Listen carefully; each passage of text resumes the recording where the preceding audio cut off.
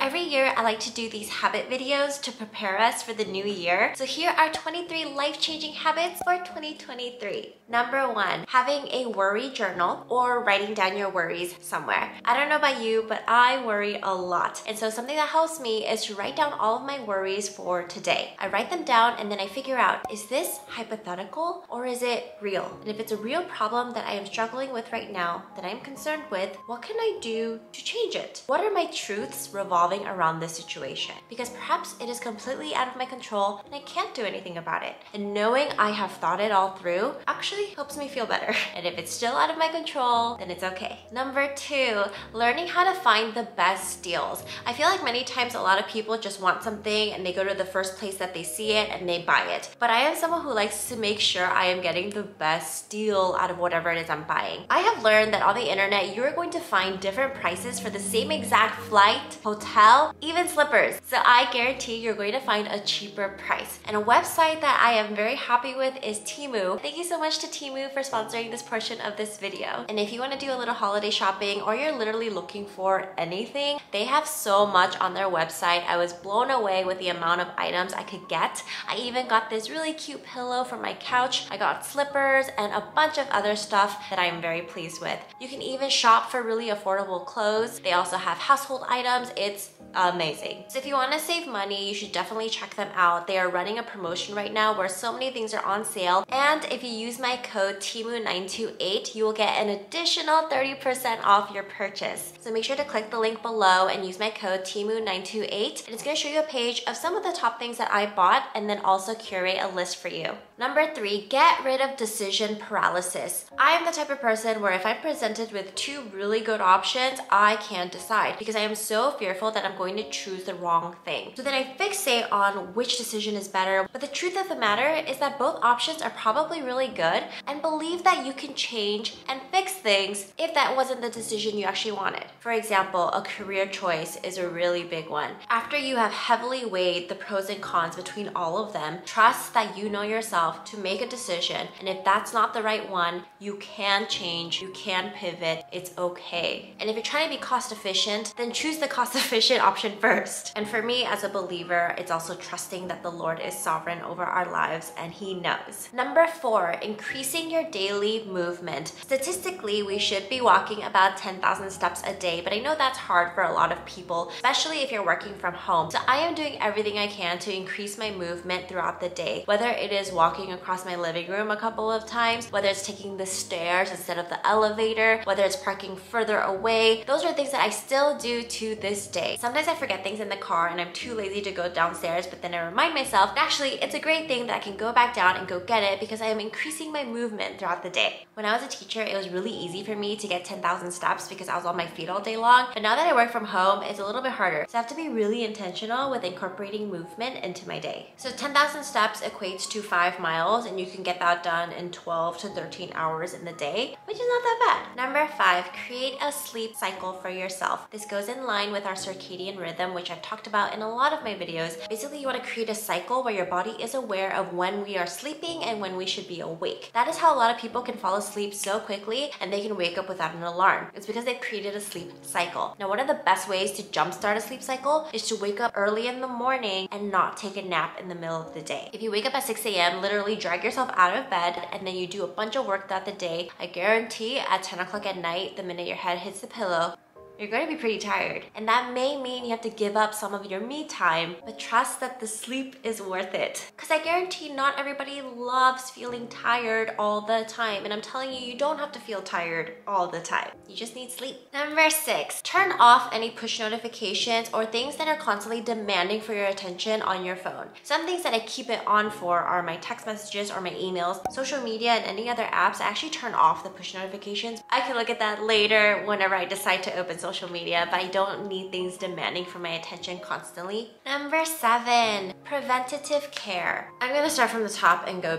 down. Preventative care for our hair. Making sure that we are using shampoo and conditioner that is healthy for our hair. And if you notice your hair is falling out a lot, you want to prevent that from happening because as we get older, it's just going to get worse. So I've actually been looking into different hair care routines, and one routine I saw on TikTok was to use apple cider vinegar with some water in our hair. I got this spray bottle from Temu also. Basically, it's 1 part apple cider vinegar to 4 parts water, and then you just spray it all the way through your hair. I'll do a more detailed video if you guys want to see it, but basically that's going to help balance out the pH in your hair. Preventative care for your skin and developing our skin barrier. I buy a lot of products that are going to help with my skin barrier and ensuring that it's protecting my skin. Our teeth. I actually go to the dentist 3 times a year, which is a bit annoying that insurance only covers 2 visits. I go an extra visit and I just pay for that one, because if you go every 6 months, actually the plaque buildup can be a little intense. And body care, of course, taking care of how we eat and how we move our bodies, because as we get older, it's going to be harder. So if you have the energy to do it now, why wouldn't you? And if you don't have the energy to do it now and you are young, that's telling you something, and you should have the energy. Habit number 8, this is probably one of my favorite habits, and it's routines for everything. Laundry routine, shower routine. We should have a routine for everything. And the more chaotic life gets, the stricter and tighter your routine should be to keep your life in order as much as you can. An example of a routine I have set in place is I put 2 toilet paper rolls in my basket. This ensures no one ever comes to my bathroom and says, I don't have toilet paper. Like, that should never happen. Number 9, another one of my most favorite quotes is, everything has a home. Now this is going to prevent you from buying things you don't need. Because if you go to a store and you see something cute and you can't imagine where it's going to go, that means you don't have a home for it. So don't buy it. Buy it because you know exactly where it's going to go in your house and it serves a purpose. Number 10, I'm not going to get too into detail about this because I have talked about it in previous videos, and definitely I'll give you some keywords to look up, but make sure you're working out your hips because it is vital to protecting our knees when we run. It's really important when we do squats, and it's basically just kind of like a powerhouse for a lot of our lower body movements. And stretching them is really important because we walk this way and we don't really practice going this way. And 2, your pelvic floor. That's going to be your core muscles and ensuring you know how to protect your back by engaging your core. Number 11, eating every 3 to 4 hours. I know some people who eat at 8 o'clock in the morning and then they don't eat again for another 7 hours. That is not okay because you are not getting enough nutrients throughout the day to do all the things that you are doing. So you want to eat every 3 to 4 hours to not only boost your metabolism, but to ensure you are fueling your body correctly. Number 12, delaying gratification. I'm sure you have heard this so many times, but I'm going to be very specific. It's okay to just enjoy whatever season you are in. But if you want to buy something and it's a big purchase, it's okay to not have it right away so that you can have the financial peace of mind.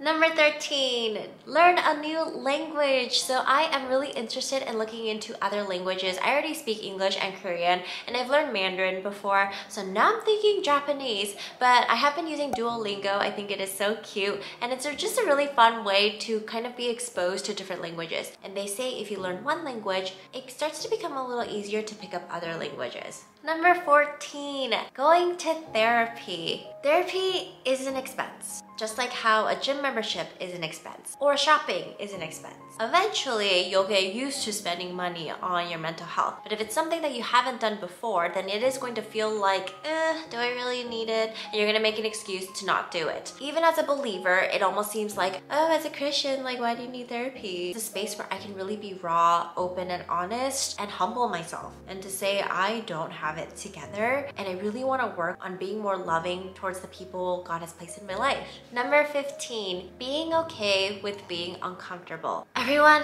in life goes through really hard times, but it's understanding that this life is not perfect, and if you are uncomfortable, it's going to bring the most change. Because if you notice, when we're comfortable, we're not faced with any resistance, we're not changing. Everything in life requires resistance in order for growth to happen. So embrace being uncomfortable. You're in a situation that's uncomfortable, great, you are going to learn, and it's going to make a great story.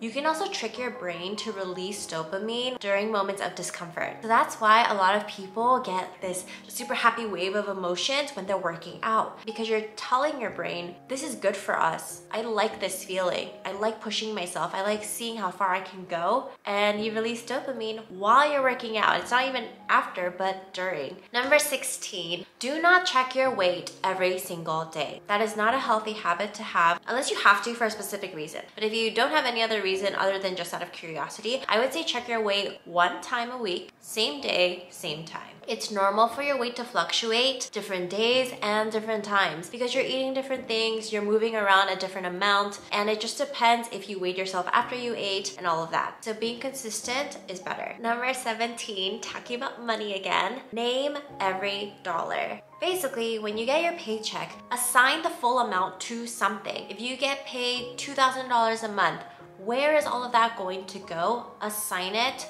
and be aware of it. Number 18, reasonable spending and maintenance. As a girl, I feel like there are just a lot of things we can pay for. And I have found that I'm trying really hard to simplify my life so I don't have to maintain so many purchases. For example, I found that when I was getting my nails done, especially during my engagement and wedding season, it was a lot every month to upkeep my nails. So I just prefer not to get them done anymore because then I don't have to go in and I can save that money. Whether it's $50 a month, you know, in 6 months, that's $300. And my hair. So I used to dye my hair different colors and I feel like I didn't want to do that right now because I don't want to maintain it. But right now I don't have to do that. I just have to pay for a haircut. But absolutely no hate to anybody who wants to do those things because I think it looks fantastic. But right now I'm trying to strip down the amount of payments I do every month, and that means not maintaining some of these beauty care things. Number 19, we've all heard we need to drink more water, but hydrate early. You will drink more water if you wake up earlier and start drinking water right away. So you start drinking at 7 a.m. By 7 p.m., that's already 12 hours of you drinking water. Number 20, find out your best time to be productive by logging your activities for the next 3 days. Figure out at what time in the day do you end up actually doing the work that you say you're going to do. When are you reading? When are you taking notes? When are you writing? Log those times and see if you see a pattern in the next 3 days. If you find that they're all happening at 10 o'clock at night, perhaps you're a night person because you've created that habit for yourself. So figure out, are you okay with that? Number 21, this is actually something I learned at a teacher conference, and it was all about trauma and fight or flight. So acknowledge your fight or flight. So in any situation, we decide whether we're gonna run away or we're gonna fight it or get aggressive. And I have found that this actually happens more often than not. Whether you're writing an email, you might end up in a fight or flight. When someone's upset with you, you start to think, okay, I feel like I'm in danger. Am I gonna run away or am I gonna fight this person? Acknowledge that it's fight or flight and regulate yourself. You can tell yourself, hey, I know you're trying to protect me. I know it seems like we need to be in fight or flight right now, but we're not in danger and it's okay. So we can just answer the way that it is. Number 22, don't let yourself be mastered by anything in this world. I'm really big on not allowing things to control me or to have an upper hand on me. For example, I don't drink coffee because I don't want to be dependent on it. I don't want to say like, I need this to function as a human. I don't want to go anywhere and say like, I need X, Y, Z, but everything in moderation. And number 23, last but not least, and one of the biggest things that continually changes my life is finding meaning in this world and is knowing that I am saved by Jesus and not seeing religion as like this put off thing. It's truly a relationship with a savior and reading his word and trying to understand it versus trying to pull verses from the Bible to have it apply to my life and my beliefs. It's about shaping my beliefs based on what the word says. That's me in a nutshell and just all the little habits that I've incorporated in my life, and I hope that it helps you in the new year. I can't believe we're almost at 2023. I hope this helps you guys. If you have any questions, please leave a comment below. And if you like what you see, please like and subscribe, and I'll see you later. Bye!